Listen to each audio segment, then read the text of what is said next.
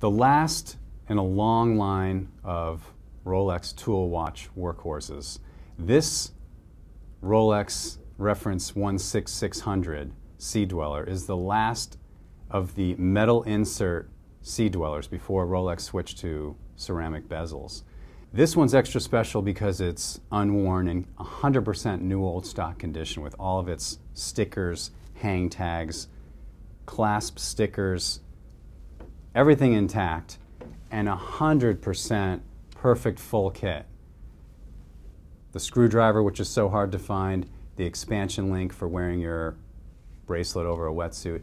It even has the decompression table card in that leather wallet.